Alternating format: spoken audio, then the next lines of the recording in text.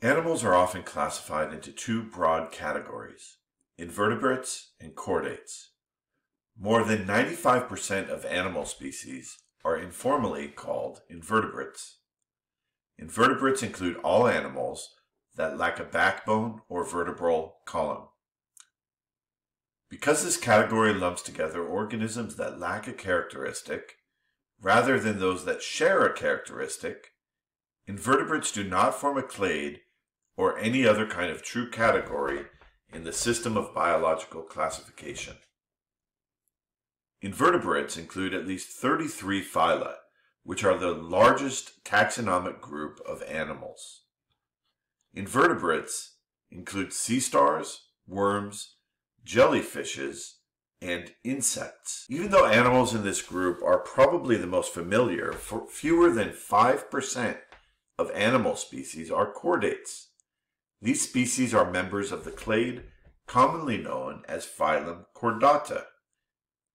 All chordates exhibit 4 characteristics during at least one stage of life: a dorsal hollow nerve cord, a nodal cord, a tail that extends beyond the anus, and pharyngeal pouches. Some chordates possess all these traits as adults.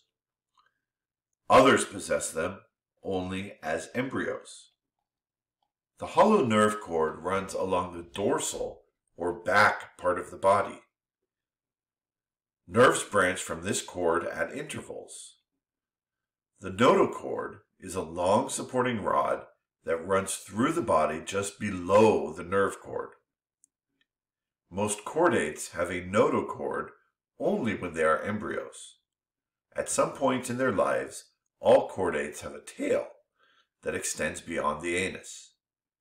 Pharyngeal pouches are paired structures in the throat region, which is also called the pharynx.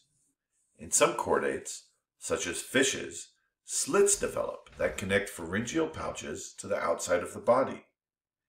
Pharyngeal pouches may develop into gills used for gas exchange. Phylum Chordata includes some odd aquatic animals known as non-vertebrate chordates, which lack vertebrae. Most chordates, however, develop a backbone or vertebral column constructed of bones called vertebrae, one of which is called a vertebra. Chordates with backbones are called vertebrates. Vertebrates include fishes, amphibians, reptiles and birds, and mammals.